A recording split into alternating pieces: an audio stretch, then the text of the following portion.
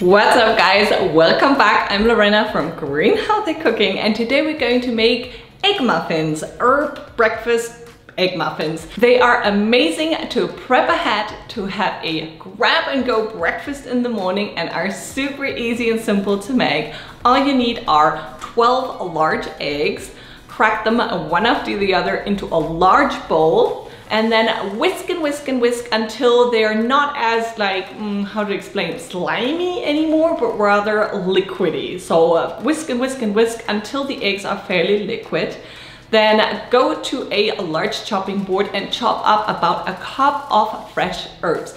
Now, possibilities are endless here. Use either only dill or only parsley or only cilantro or only basil, or make it a mix of all of those. My favorite are simply the fresh and soft herbs, not so much rosemary or thyme because they can be pretty strong. So any of the soft herbs are great. And destalk your herbs. Don't use the stalks, use only the leaves. About a cup full of leaves will give you maybe half a cup of chopped herbs. Add those chopped herbs to your egg mix, add some sea salt, some pepper, and then give it a quick whisk and use a measuring cup, about a quarter cup or a third of a cup, and fill them into a silicone lined muffin tin. Now you can use a non-stick muffin tin, but it may still stick, and the problem if it's non-stick and you use a knife or something to scrape them out, you damage your muffin tin. If you don't have silicone liners, I recommend adding some butter and then some flour and shake it out, turn it around so you coat it really well, or else the egg will stick. Silicone is, in my opinion, the absolute best material for this, but whatever you choose, do not use paper. The egg muffins will stick to the paper. You will not be able to remove the paper, so don't use paper. Just put them in your buttered and floured non-stick muffin tin or into a silicone liner lined muffin tin,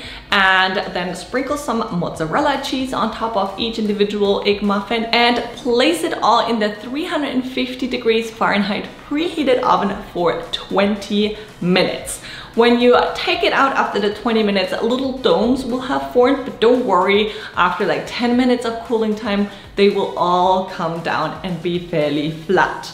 So once you can touch them, just remove them easily out of the silicone liners and pull them apart for the delicious cheese pull and enjoy hot. Or wait until they're completely cooled down and place them in a airtight container that you can place in the fridge.